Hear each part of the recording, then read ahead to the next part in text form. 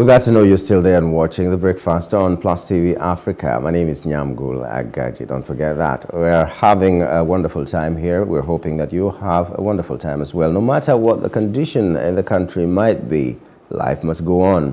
It's a midweek, and we're happy to know that you are there and watching us right now.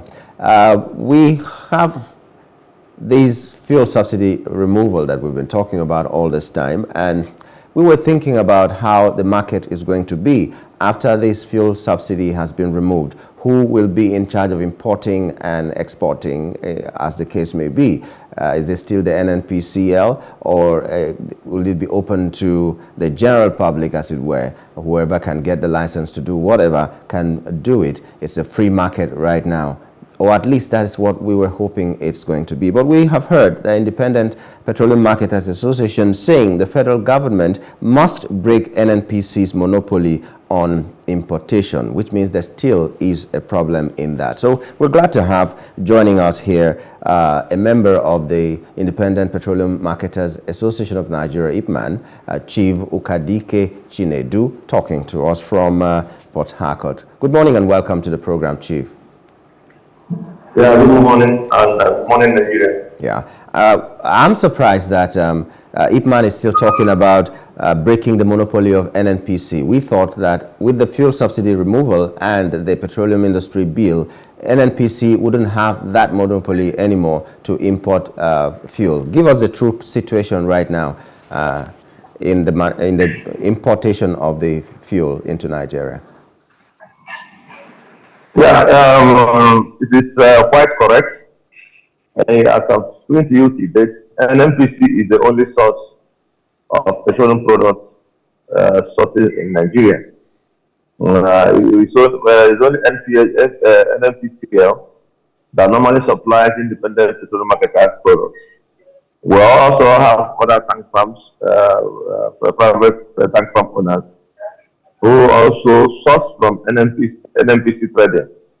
So it is only NNPC that have the framework and the enablement to be able to import petroleum products. Now that subsidy is removed and there is a deregulated economy market, we independent marketers, we're also battle ready to be able to source our petroleum products ourselves, so that we can be able to reduce the pricing of petroleum products. Because the template set by NNPC is monopolistic. NNPC will set their own template at any given time. So in a competitive environment, in a deregulated environment, it's first of demand and supply determines price. It is not availability that determines price. So for now, the only source of availability of petroleum products in Nigeria is the NNPC. And that is why independent marketers, we're also looking forward and also asking government to be able to give us the enablement, all the framework to also import petroleum products as our home base and distribute to our members. You will be very, very aware and statistically clear that independent marketers have 90% of retail outlets nationwide in all the nooks and crannies of this country. So we have the structure of distribution.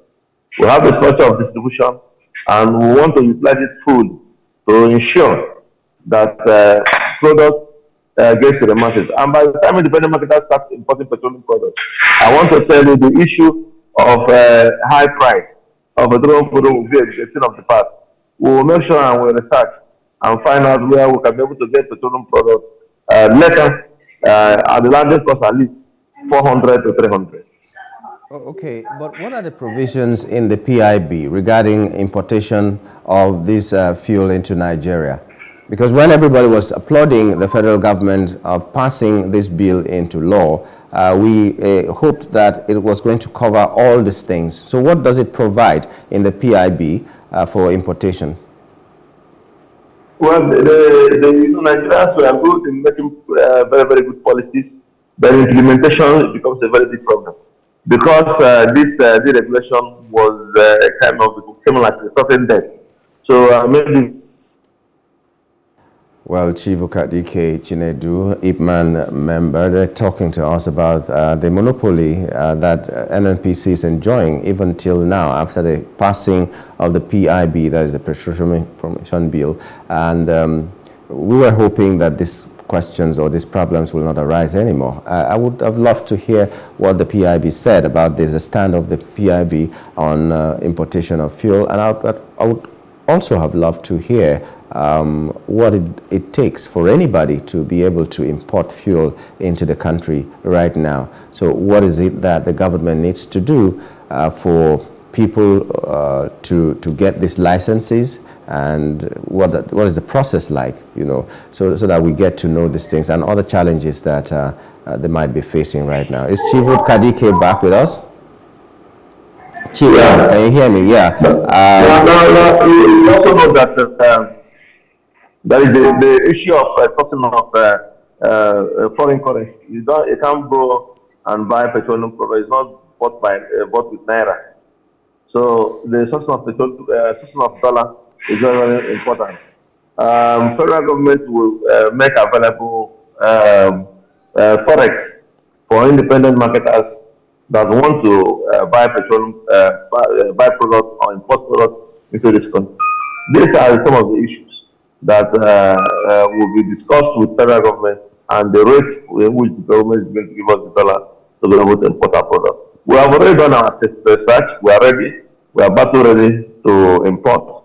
So it's for the federal government to be able to sit down with us and we'll sit down with CBN and see how we can be able to sort out and repatriate our money by the time we finish sales. So these are some important and hiccups issues that federal government need to sit down with all importance. Yeah, when you say you are ready to take up that challenge, what do you really mean? What have you put in place to make sure that if you are given the opportunity, you can do that? Yeah, what I'm trying to tell you is that we have the resources. We also have the structure. You understand? We are not only looking for the market. We have a holistic market. You know, we have off-takers, which are our members, which is our members. So we are not looking for where we are going to buy petrol, sell or distribute. We independent market that evacuate almost 75% of petroleum products imported in this country. So we are ready. We have the structure. We have the storage facility. So we are ready to do that. We are not looking for. We are not going to multiply or build new filling stations. We have set our filling stations to the set of hands to be able to compete with the Moman and Dapman members. Most of our filling stations are edifices. So that is what I'm trying to tell you. That we are ready. We have the structure in the news and credit of this country to be able to. We have any product that we imported by ourselves. So what we are looking at is for cheap products. We want competition. We don't want NNPC to box us in a corner and give us and tie our money down for months without even supplying us. As I'm talking to you now, we have over 7,000 tickets tied in NNPC coffers for the past 3-4 months, and the bank interests are growing. So it's a market liberalization. That's what we want, because we are profit oriented. Our daily sales. Okay, Chief Ukadike, we have lost your audio. We're hoping you will rejoin us. Tweak it a little bit, do what you need to do and rejoin us, because there are things we need to really find out from you as an IPMAN representative here on the show this morning. For instance, when you're talking about the things that you are going to do and all that, what is the level of engagement that you have had with the federal government as we stand, as at now? What's the level of engagement that you have had? Chief Ukadike, can you hear me now? I'm hearing you. Okay, fine. You were saying so many things, but your audio went off. But right now, I'd like to know the level you have gone in engaging the federal government and the relevant authorities, so that this thing will, as soon as possible, be put on your lap. What's your level of engagement with the federal government? You can understand that the policy of this derivation came outward. And it's very because of the Mr. President's inaugural speech. And during that inaugural speech, he told Nigeria that the subsidy regime has gone. So I also think that the the government is also putting up a lot of things at the same time, quickly to be able to put everybody on the pace. So there's a lot of confusion now, and I also believe that within a short period of time, in as much as the government is new, the problem we have is institutionalization. If we have a very good institutions, when the government comes and goes, the institutions run. So we're also waiting for government to be able to invite us so that we can be able to sit down with them and they look at what we have and be able to look at what they want so that we'll do our importation. We'll come back to this discussion of importation of fuel and all that, but the worry that Nigerians and experts have always had is that we do not even have the data of the consumption of fuel in Nigeria. So as a member of the Independent Marketers Association of Nigeria, how do you collate your data? What can you say about the consumption capacity of Nigeria daily or monthly or yearly as it regards the petroleum products that we sell? Because the figures that have been given by the federal government all these years as consumption, or the amount of fuel that is consumed in Nigeria, it's scary. So do you have the same figure or a different figure from what the federal government has always been giving, that this is the amount of fuel that comes into Nigeria on a daily basis? Well, in terms of, are you hearing me? Yes, we can hear you. Okay, sorry. In terms of data or statistics about consumption rate in Nigeria, a lot of information has been alleged that a product is being smuggled out of this country to neighboring country. And we also hear Mr. President also saying that he cannot be able to supply products for neighboring countries to this country. So we cannot be able to actually quantify products being consumed in Nigeria. But I also know that NNPC allocates some millions of liters to independent marketers, and we're able to evacuate them. So with what is going on and the price of petroleum products, I also believe that neighboring countries looking at the price of petroleum products, the smuggling of petroleum products now to the neighboring countries will not be a profitable business. So those people that are there, this subsidy has also put a stop to that. And I also believe that with the marching orders given to the security agencies by Mr. President, that the issue of smuggling, bunkering, and all the rest of them will stop. So by the time we'll be able to look at the first stream quarter, we can be able to say actually what we can be able to consume. But for now, we cannot be able to analyze what we can be able to consume just because of these lapses of smuggling across the border. Okay, well, let's look at what the federal government has always been saying. It gives people concern that whenever they're talking petroleum and whatever is happening in that industry, they refer to Dangote, which is just a private business. No matter how many people are investing in it, whether they themselves are investing, we hear that NNPC bought like 20% of the shares, and I don't know why that is, and abandoned their own refineries and bought 20% of the shares in a private company that is coming up. But the arrival of Dangote refinery, how will it affect IPMAN, positively or negatively, and why? Well, positively because this is another breaking of the monopoly by NNPC or NNPC and its subsidiary, or its companies. Dangote coming on board is another source for independent marketers to be able to solve the petroleum products. And I think that Dangote is also kind of creating a kind of network whereby they will also supply this petroleum door to door. So it will also make products purchase more easier for independent marketers. I also tell you that we are interested in breaking the bulk, in dispensing petroleum marketers to promoters, to me and you. So it is very, very well. It's a very welcome scenario that we're also having a second chance. We also want to also encourage those that have modular refineries in this country. It's also source of our petroleum products too. So if some of these modular refineries can be able to spring up, and government will ensure and support them and supply them the necessary coolant to refine their petroleum products, I think that will also be successful. You see, the essence of deregulation and subsidy removal should be able to drive competition in terms of sourcing petroleum products and in terms of supply. All these issues will also help independent marketers and leverage them to be able to have opportunity to source their petroleum product at any given time, at any particular place, and even closest to dispensing, because most of our problem is trucking. You know, that is why the federal government has also scrapped the petroleum exploitation fund.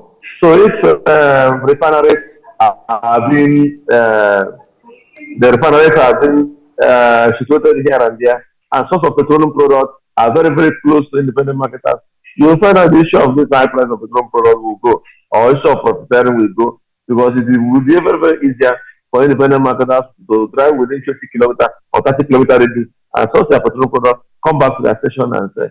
It will also serve the roads, the wear and tear of the vehicle, and also give life to the business the money is doing. But some people have said that Dangote, until those modular refineries that you're calling for come on board, that Dangote will be another monopoly, which will be worse than the NNPC when it was under the government and all that. I don't know how you'd respond to that. Government has said that they had left that sector and said that everybody could have a refinery, but only Dangote came up, and maybe one or two modular refineries here and there. But people still fear that Dangote, being a major player the way he is right now, will be a monopoly, and that monopoly will be worse than the federal government's monopoly when it was NNPC. How would you respond to that? Well, the Dangote refinery coming on board is a welcome development. I want to be very sincere and honest. It is a welcome development. We encourage it. We thank God that no matter how people feel about it, we have a refinery that is working. Now, we also have kicked against Nigerians just depending on Dangote, or the federal government heaving on Dangote refinery for our only source of petroleum product in this country. No. We are expecting Mr. President to give a state of emergency, declare a state of emergency in all these our four refineries, and ensure that within a specific period of time that the refinery will come on board. It will drive competition. What we want is competition. We are not against it. If another person can also come and build refinery, what we want is competition. We source our petroleum products and we sell to our consumers. We want to sell at the lowest rate so that people can be able to buy this product. If you see what is going on in the country now, most of our fuel stations sell 3,000 liters a day. 5,000, some sell 20,000 liters a day. Some sell 5,000 liters a day. But since this increase in price, most of us don't even sell up to 500 liters. So the business is very, very bad. It's trying to extinguish it, and the capital is very, very huge. So the coming of Dangote should not be a minus. Rather, it should be a plus. We should encourage it, and we are also ready to source our petroleum products from there. But let it not be limited, and we're all dependent on Dangote. Since we are independent of importation of petroleum products, this time around, the issue of the cost of vessel and rest of them will not be too much on us. Maybe it's a local shuttle vessel, and they're able to take product from Dangote refinery and distribute to the PDOs, where we have most of our tank farms located in the coastal areas. So I think the coming up of Dangote is a very, very good one. We will not use cement and Indomie and all the rest of them to be able to prove what is going to happen in the oil and capital. Petroleum product is very, very essential. It drives the domestic economy and even the international economy. What are some of the greatest challenges that you have as independent marketers? Some of the challenges that you have. Let's just have a feel of what you go through as independent marketers in that sector.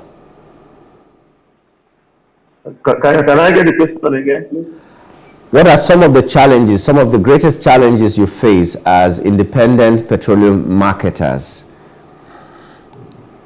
Okay. Some of the challenges we have, especially is security. Now that the product is very, very high, now that the truck of petroleum product costs close to 1 million naira and above, we are also scared that some of these our trucks that is on the road should be guided very, very well to ensure that what from the 400 and something kilometer road that they are moving, they should be secured because it's a lot of money. Most of the because of this increment, most of the development marketers are doing off business because they cannot be able to raise such huge capital to be able to continue in this business, or they will not start combining those of them. So we need security in terms of handling of our taxes and in our filling stations. These are very, very, very important issues that the development market have for. So that we can be able to say, even if it's for 8 hours, so that we can recoup our investment. Another challenge we will have is fund, cost of fund. Very, very, very big challenge for independent marketers. Because we don't have what we call a petroleum bank or energy bank as we optioned before. We will still go to commercial bank and take money on a very high interest rate to be able to sell petroleum products. And look at the kind of margin. NNPC is selling this petroleum product to us as 400, is something some to 490. And they're also putting a ceiling of 511. So when you look at it, you are using 21 million naira to make a plan 300,000. It's not business at all. So that is why we are clamoring for more sources of this development so that we can be able to go to where it is very, very cheap for independent marketers. And we will be able to price the price. Because I also bet you that when petroleum product was around 195 per liter, independent marketers were selling 193, 192 in some filling stations just because of our competitive measure. So we'll be able to see that we were able to return the money we borrowed from bank and also be able to do a very good turnover. So we have cost of fund is very, very heavy on us. And because of this huge amount of money, most of us are now also clamoring back to their bank to be able to increase their loan facilities, which is a very, very, very high. We very have very, very high interest rate. And some of the charges by government, by NDPR, and some of this withdraw all these unnecessary documents NNPC and NDPR are asking independent marketers. At any particular time you want to renew your license, you go into a hall of real police clearance and no unnecessary taxes. And when you see an edition of independent marketers in this station, people will now think that you are making billions of naira, and local government and all that will come and charge you sometimes now, without knowing that we are very, very essential. We also service oriented in as much as we are making bigger profit. So most of these government taxes are not the rest of them, and all the unnecessary taxes that have been incurred on independent marketers, government should also try to see us how can be able to review that, to be able to give us an enabling environment in a competitive market to be able to thrive and survive. So there are a lot of challenges independent marketers have. But if I continue, I think we will not have enough time to discuss other important issues. When you talked about security, are you talking about the need for police personnel, for instance, to be at the filling stations and your tank farms? Is it not enough to have private security be there? What kind of things do you face at the filling station that you need police presence all the time? And how much of this police presence do you really need in a filling station? Well, a filling station is a very, very volatile area. Wow, we experienced a lot of break and entry, armed robbery, and hijacking of petroleum trucks. Driver harassment of tanker drivers along the road, hijacking of some of these tanker drivers. Whereas we have been experiencing it, and we also have been reported to the authorities. But there is no compensation. So we need adequate security, especially some of our police stations that do 48-hour service, during the night until the next morning, to improve, because this is a rotation period. Everybody wants to compete. Everybody wants to be in the market. Everybody wants to be able to utilize this opportunity to be able to do a very good turnover. So it is also important that even if you have some private security. Those ones are not armed. It is also important that federal government should look at it to see how they can be able to stagger security personnel in some areas where police station is being located. So be able to monitor those areas and find and cop unnecessary attack on some of our facilities. Okay, before we go, I'd like a confirmation from you. We heard that gas, the price for gas and jet fuel has come down. I'd like you to just confirm it if that is true. Yeah, yes, I also had that. I also had that issue that I have not gotten the actual price, like the way the PMS price was being lit at on the social media. We're yet to confirm from that. We're yet to confirm, but I heard that the price is going down, and even that of the gasoline AJ is also going down. So these are beauty of deregulation and the competitive environment. So since gasoline is almost selling around 600 something naira, 500 dollars against 750, 800. It's a welcome development. We can also be able to have some to move on because we spend heavily on that. Where our filling station is gas driven, our trucks are gas driven. Some of our homes are gas driven. So when you buy 800 per liter to power your filling station, you know what it costs in the month. And the price margin is bigger. Most of us are even operating at a loss. Okay. This brings me to, this is the very final one. This brings me to what people have been saying, that independent marketers are very wicked because the fuel subsidy actually will last till June, and after June, that's when it will go. But after the announcement by the president, which did not really mean that it has begun, it is gone in the sense that it will not continue from June. But the prices went up like 300% in filling stations from 250 naira. Some people they began to sell at 700 naira. Can you explain to us why that happened, why that had to happen if it had to happen? I also believe that federal government should prepare a strong palliative for independent marketers, because we are the people that bears the brunt. We are the people that breaks the buck. We are the people that are close to the people. We dispense to jerrycan, we dispense to kettle, we dispense to cars. So whenever there is an impulse or the feeling or reaction from the masses, it is in the filling stations. Some of them they damage some of our pumps and all the rest of them. Even when NNPC import bad fuel to this country, it spoiled our brand. Most of our filling stations were being attacked. Our managers were being arrested and were picked in all the rest of them. And it is not even our fault. NNPC came with this and said, yes, we imported bad fuel. We are trying to stop it. They never did. We were able to manage those period of time and those threats and all the rest of them. We have really suffered a lot about this business, but we are proud that we are independent marketers. That is one thing for sure. You know, the issue of having bad name and all the rest of them, well, it's also in business. You can't say independent marketers have bad name. No, we are service. We have been consistent.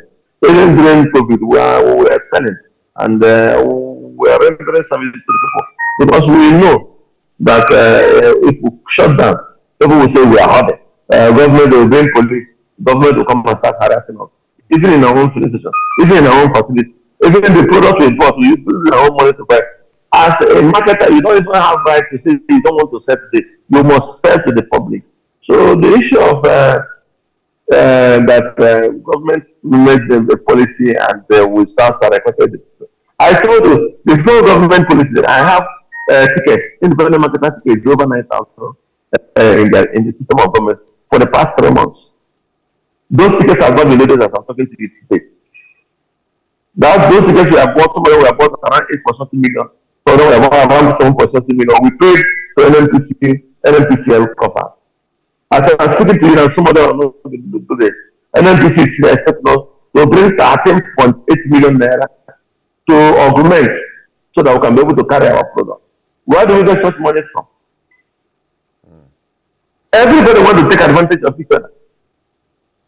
When the Mr. President said the scarcity is on, all the commuters would line up in the filling station to buy petroleum products. The way the pump was adjusted, everybody ran away. Nobody has the independent marketer to blame again. No more long queues. Now, something you bought for 8.something million naira. Now they say you should bring 13 million so that you can be able to carry it. Who do we complain to? I see. Where do you get this money? Where do you source this kind of money from? I see.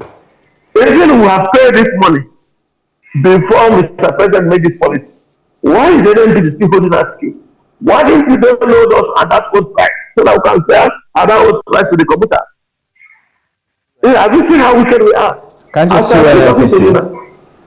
You should be able to sue NNPC, shouldn't you? Yes, because you paid for the product and now they're asking you for more. It's not your fault. They should have given you at the time you paid. You should sue them. That is what we have been facing. For the past 4 days now, since Mr. President, 5 days since Mr. President has made that statement, we have not loaded 1 liter from NNPC. They were busy loading their own company. They were busy loading their own filling station. And our filling station is under lock and key. How can we be happy in this kind of country? Okay, we feel your pain right now. Yeah. Now we know who the real wicked person is, or the people are. Well, thank you so much, Chief Ukadike Chinedu, for coming on the show and enlightening us what the challenges are and calling for the solutions that you think are workable for all of us in our own interest. Thank you so much for being a part of the show today. I appreciate it. Thank you. I appreciate it. Okay, that was Chief Ukadike Chinedu, a member of IPMAN, talking to us on why the federal government must break the monopoly of NNPC on importation of fuel. We'll take a short break. When we return, we'll be talking sports. Stay with us.